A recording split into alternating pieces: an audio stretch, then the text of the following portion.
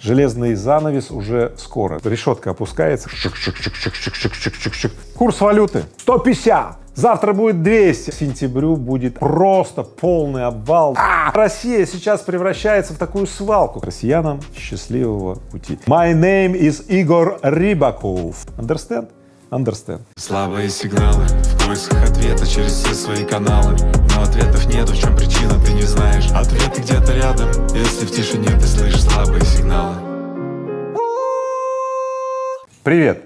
Это итоговый выпуск новостей на канале Игоря Рыбакова. Начинаем, как обычно, с хороших новостей. Поехали! Сотрудники московского зоопарка поздравили тигра Степана с Международным днем тигра. Они подготовили ему квест с мясом. То есть раньше они его просто мясом кормили, а сейчас устроили квест. Теперь тигру Степану, да, в Международный день тигра, кстати, да, чтобы поесть мяска, требуется очень много чего преодолеть. Да? Вообще, подарок ли это? Друзья мои, если вы кому-то хотите устроить праздник, подумайте о том, что будет приятно тому, для кого вы хотите сделать сюрприз, а то какая-то херня получается. В четверг стало известно, что Эстония прекратила выдавать гражданам России временный вид на жительство и визы для обучения. И власти республики вообще решили больше напрочь перестать оформлять краткосрочное трудоустройство россиян, приехавших там по визам или чего-то. Все. Поэтому если кто собрался в Эстонию, чтобы там что-то побыть, поработать, поучиться и так далее, забейте, железный занавес уже скоро. Да нет, он уже. Поэтому, знаете, это как вот решетка опускается, когда так шик-шик-шик-шик-шик-шик-шик-шик. И вот последняя там возможность под щелочку там это и ногу тебе раз и прищемило, да? Так как же разобраться с тем, куда ездить можно, куда нельзя, в условиях того напалма вот этой информации, все постоянно меняется, а вот как. Ловите лайфхак. Вот в среду министр иностранных дел России Сергей Лавров был в Эфиопии, дерево сажал. Значит, в Эфиопию можно ездить. А вот давеча Лавров был в Иране. Значит, россиянам и в Иран можно. В общем, смотрите, чтобы не мучиться, куда можно, куда нельзя, просто посмотрите, куда делал поездки Лавров. И куда он делал поездки, туда смело можно ехать. Ну а в другие страны, стало быть, пока нет. И теперь пару слов про себя. Я не хочу в Эфиопию и в Иран, вот не хочу, поэтому я вот пока предпочитаю никуда не ездить. В банкоматах Кубы теперь можно снимать наличные песо с карт МИР. Понятно? Это означает, что Лавров был уже не только в Иране, в Эфиопии, но и в Кубе. Значит, что Куба нанесена на мою карту возможных передвижений.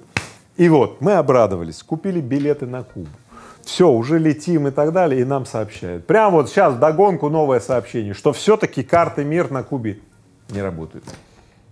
И руководитель Ростуризма Зарина Догузова в своем телеграм-канале сообщает: ребятки, не работает, но мы все делаем для того, чтобы сработали. В общем, выходит на Кубу пока лететь преждевременно.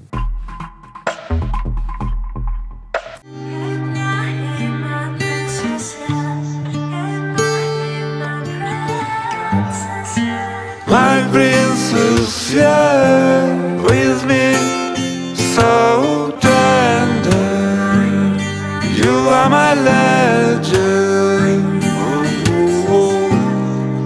my sweet candy treats me so tender, so tender.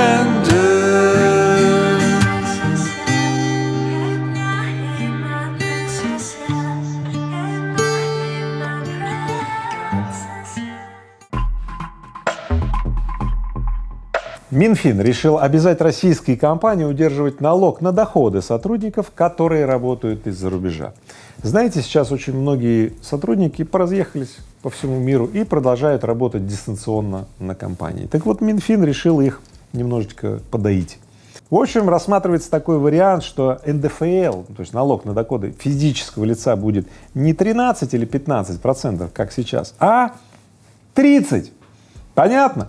Поэтому если кто-то думает, что можно уехать, дистанционно продолжать работать, получать зарплату какой-то российской компании, а жить где-то там на Мальдивах или где-то, вот так вот, можно, но налоги будут выше. Understand? Understand. Ну, это я по-английски сказал, в смысле. Понятно? Да. Кстати, кто знает английский язык, напишите мне, я хоть пойму, какой процент моих зрителей знает английский язык, и тогда я один выпуск сделаю на чистом английском. My name is Игорь Рыбаков. I am 51 years old. Кстати, сколько мне лет? Нет, 50 years old. Чего здесь я старю? Я что, так выгляжу, что ли? Вывод следующий. Конечно, эти все усложнения, они затруднят работу там по исчислению зарплаты. Кто-то предпочтет, значит, удалить этих сотрудников и выплачивать им деньги через сервис. То есть найдутся прокладки, фирмы, которые оптимизируют все эти выплаты корпораций. Ну, так всегда было. В любом случае, это новость про то, что правительство шлет нам сигнал, что те, кто собираются дистанционно работать где-то там, будучи на каких-то островах или в других странах, да, в компаниях из России, будут платить больше налогов, чем те, которые живут при этом в России. И, в общем-то, это оправдано, потому что если люди получают зарплату в России и тратят эту зарплату в России, ну, доходы бюджета увеличиваются, а если они тратят эту зарплату, полученную где-то в других странах, доходы страдают. И Минфин таким образом говорит: ну, тогда просто налог заплатите побольше, и мы в расчете. Так, глядишь, наш бюджет начнет обрастать новыми источниками доходов, ведь газовые доходы, нефтяные, скоро тю-тю сильно уменьшатся. И теперь новость хит сезона. Губернатор Вологодской области Олег Кувшинников заявил о планах расширения производства в регионе Иван-чая. В частности, он пообещал напоить им всю страну. Кстати, Иван-чай — это такая мутноватая жидкость, да, такого цвета подозрительного. Если я когда ходил в походы, мы пили там вот этот чай, Иван-чай, ну хорошо, в походе, когда больше ничего нет, это пойло нормально заходит. Но в ресторане, когда мне предлагают Иван-чай, сколько раз я его не пробовал, честно говоря, я говорю: ребят, лучше не надо. Вот, поэтому губернатор Вологодской области Олег Кувшинников, я поздравляю тебя за то, что ты хочешь нанести непоправимую радость и пользу всем жителям России. Но я тебе так скажу, ты спросил жителей, хотят ли они, чтобы ты напоил их Иван-чаем? Поэтому, друзья мои, еще раз вам скажу, когда кто-то хочет сделать кому-то приятное, поинтересуйтесь, приятно ли это ему, иначе вы со своим принесением блага можете положить бетонную плиту на него и удавить. И вы знаете, да, ведь Олег Кувшинников не сам это вот придумал, да, это все ему пришлось на ум после слов Путина, когда тот сказал, что в Кока-Коле, в этих напитках одна химия, и что нужно пить растительные напитки. В частности, Путин заявил, что он даст указания министру сельского хозяйства Дмитрию Патрушеву по развитию производства отечественного горячего напитка Иван-чая.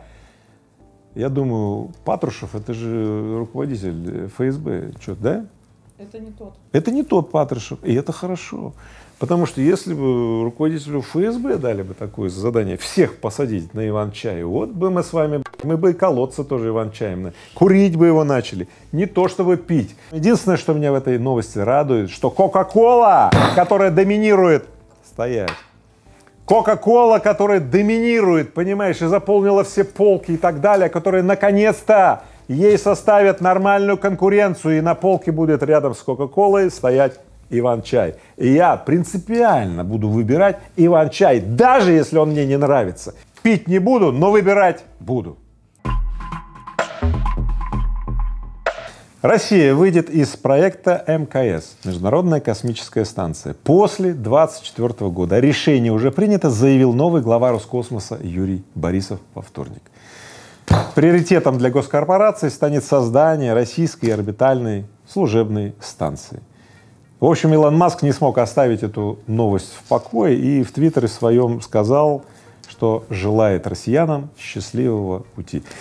Я очень расстроился, что теперь не смогу наблюдать вот этих диалогов прекрасных в Твиттере, Рогозина и Илона Маска. Я очень хочу попросить Юрия Борисова, пожалуйста, продолжайте, пожалуйста, вот эту вот яркую переписку с Илоном Маском, да, вот эти вот заявления, обещания. В конце концов, очень интересно наблюдать за взаимными вот этими вот таким каким-то напряжением. Кстати, оно ведет к такому, к спортивному азарту. И последующие достижения, они прямо пропорциональны таким заявлениям. Ну а если серьезно, давайте там аналитически посмотрим. С одной стороны, это хорошо иметь свою станцию. Это большой триггер-запрос на российскую науку, на российскую промышленность. Это всколыхивает многие отрасли, которые сейчас не делают каких-то компонентов, которые делали другие поставщики в мире. С другой стороны, создание автономной международной станции России — это огромные десятки миллиардов долларов. Где их взять? В народном хозяйстве есть один источник — бюджет. Соответственно, наши налоги пойдут не на больницы, дороги, на благоустройство жизни, а на космос, на марсианские, лунные и так далее программы. То есть мы с вами не увидим в реале этих средств. Так же, как не увидели 35 миллиардов долларов жители России, которые никогда не ездили или не поедут в Сочи. 35 миллиардов долларов зарыты на нескольких там десятках гектаров. И поэтому я горжусь за страну, которая способна направить 35 миллиардов на космические программы. Вот. Но в своей жизни я это не чувствую. Я в основном чувствую дороги, школы, больницы, что-то там связано с образованием, улыбки людей и так далее. А как вы? Что вы чувствуете вокруг себя? Напишите мне в комментарии. Мне очень хочется знать, чем вы живете. Космическими программами, имперскими амбициями или тем, что окружает вас. Счетная палата предложила исключить евро, фунты и иены японские из портфеля Фонда национального благосостояния. И эксперты призывают вкладывать денежки в рублевые активы, юани и золото. Напомню вам, что буквально прошлый мой выпуск я подробно пояснил, почему растут риски вложений в валюты недружественных стран. Эти валюты могут быть в любой момент заблокированы. Поэтому, в общем-то, счетная палата шлет нам еще один мощный сигнал, что, друзья мои, тот, кто реально хочет обезопасить себя от этого риска, а риск, видимо, назревает, да, сделайте это, переведите свои доллары, евро, фунты, да, переведите их в некие валюты, по которым снижен или отсутствует риск блокировки. Сразу скажу, риск блокировки отсутствует в любых активах, номинированных в рублях, или в каких-то акциях и облигациях, торгующихся на российских биржах. Сниженный риск по китайскому юаню, по гонконгскому доллару, но здесь уже выше риск. Ну, в общем, или какие-то физические активы, которые вы приобретаете в России, типа золото, там, платина, какие-то там токены потанинские. Ну, а самый главный мой совет такой: вообще не держите деньги в банках, даже в рублях. Лучше вложите эти деньги в свое образование, компетенцию, квалификацию и так далее. Я не буду сегодня останавливаться на том, как это сделать. Я частенько повторяю, как вы можете сделать это наилучшим образом. Посмотрите мои предыдущие выпуски, я там подробно даю советы. Курс валюты наконец вошел в желаемый тренд. Все хотят, чтобы рубль обвалился, и вот рубль начал постепенное движение к своему прогнозируемому обвалу. Самосбывающееся пророчество, скажете вы, и будете правы. Доллар уже стоит 62 рубля, и эксперты предполагают, что к сентябрю будет обвал, просто полный обвал до 70, а может даже до 80. Поэтому тот, кто до сих пор играет в эти фантики долларо-рублевые, да, ну, может увлеченно наблюдать за этим. Я вам скажу следующее: я уже не играю в эти игры. Хотя я так тоже какое-то время жил. Вот 2 недели я был буквально как на вулкане, особенно когда, помните, это 150, завтра будет 200, я думаю, боже мой, что будет? Да. Но потом, когда стало 50, я думаю, вот 150, потом 50, все, если я дальше буду на это все смотреть, меня просто то разрывает, да, то сжимает это все. Как бы, я не знаю, я приходил в большой износ, поэтому я перестал туда смотреть. Друзья мои, если вы хотите открыть какую-то валютную позицию, делай как я. Я открыл небольшую валютную позицию в китайских юанях, и все. Но это не основная моя позиция, основные мои активы находятся все-таки в рублях. Ну а для тех, кто в ближайшее время собирается, ну там, куда-то поехать за границу, и если тебе действительно нужны сколько-то долларов, лучше сейчас это купить, потому что в сентябре, скорее всего, доллар-евро будет стоить подороже. Центробанк России планирует возобновить печать 5-рублевых и 10-рублевых купюр. Что за мелочность такая? Сейчас разберемся, да. Суть вопроса такая. Вы знаете эти монеты из металла, да? Ну, металл нынче настолько дорогой стал, что что себестоимость изготовления этих монет, ну, величайшая. Поэтому Центробанк, не будь дураком, а Центробанк у нас губа не дура, конечно, да, не дура. Взяли и сказали, давайте мы монеты уберем из обращения или снизим количество обращений, да, и допечатаем вот этих 10-рублевиков и 5-рублевиков. Слушайте, ну, в общем-то, вы знаете, это великолепнейшая новость. Никогда не носил эту мелочь. Вот постоянно, когда мне какую-то сдачу выдадут, я ее постоянно куда-то в карманы там складывал, и она куда-то пропадала. Все. У меня там дома вот такие копилки, ведра стоят, где вот эта вот мелочь скапливается, куда ее девать. Ну, другое дело, что детям классно, дети говорят, родители, а можно мы с этим справимся? Говорят, справляйтесь. И они идут, меняют это в обменниках на купюры, и потом у них на мороженое есть, так сказать. Это неплохо, да, придумали дети. Вот, поэтому я очень рад, что теперь будут 10-рублевики, типа 5-рублевики. Правда, единственное, портмоне придется менять, теперь оно будет вместо вот такой толщины вот такой, потому что там будет эти 10-рублевики, 5-рублевики. Ну, все-таки это какая-то бумага. Однако Центробанк сказал, что так как сейчас технологии поменялись, и это не просто бумага, а какая-то такая полимеризованная там конструкция химическая, она и тонкая, и водостойкая, и износостойкая и так далее. Поэтому, ребята, у нас эти 10-рублевики, 5-рублевики, даже в случае гигантской инфляции и девальвации рубля, у нас с вами будут закладки для книжек и артефакты, которые будут об этом времени напоминать нам с вами, поэтому все будет хорошо. Новость, безусловно, положительная. ФАС, Федеральная антимонопольная служба, оштрафовала Google на 2 миллиарда рублей за злоупотребление положением Ютуба на рынке видеосервисов. Понятно, что есть огромные претензии российских регуляторов к Ютубу. В частности, в ведомстве заявляют, что правила YouTube в области обращения контента и функционирования каналов являются, внимание, непрозрачными, необъективными и непредсказуемыми. Вот так вот. Да, что приводит к внезапным блокировкам без предупреждения и каких-либо обоснований. Вот, напомню, ранее уже очень много было разборок по поводу Ютуба, и даже более того, я несколько раз сообщал, подпишитесь на мой телеграм-канал, ссылка будет здесь под этим видео, потому что каждый день есть, ну, реальная угроза, что оп, Ютуб заблокирует. Если в один день вы придете, а Ютуб будет не работать, у вас будут своевременные источники информирования. Сделайте заранее, позаботьтесь о себе. В России вырос спрос на ретро-игры. Симуляторы, тамагочи и игрушки Тетрис, популярные в 90-х годах. На Wildberries, а Wildberries сегодня это у нас такая статистика вот самых современных трендов. Знаете, если самки стали покупать в 10 раз чаще, Wildberries сообщает и так далее. Вы чувствуете?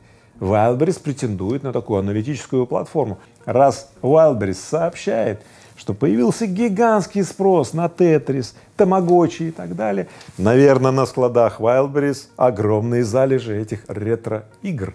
Наверное, Россия сейчас превращается в такую свалку, когда все лежалое, что 10 лет назад произвели и никто не покупает, сваливается в Россию все купят, потому что актуальных современных вещей нет. Да? А реклама старых ретро-игр идет, потому что вот, идет таким элегантным образом, что типа, мол, да, налетай пока, а то закончится и так далее, и все быстро налетают, и вот склады пустеют. Да, кстати, у вас был Тетрис, тамагочи или какие-то вот эти, вот, знаете, там волк ловит яйца, да? Был у вас такой? Я вам скажу, у меня вот с волком никогда не было, но я всегда мечтал, если кто-то передаст мне в Rybakov Tower на охране оставит подарок для меня, волк ловит яйца, я буду очень благодарен. А вот Тетрис у меня был, я очень здорово играл в него. А тамагочи, я всегда думал, что за придурки ловят тамагочи. В общем, вот такая вот, напиши, какая у тебя была. Давай обменяемся той, которая у нас была, ведь мы же, мне кажется, мы похожи друг на друга в чем-то, да? И на этом я хочу сказать, давайте вместе размножать хорошее, чтобы плохому места просто не осталось. Я в огне, ум поглотил мой разум, я в огне, горю в огне, ты пользуй ум, чтобы не загореться заживо в этом аду.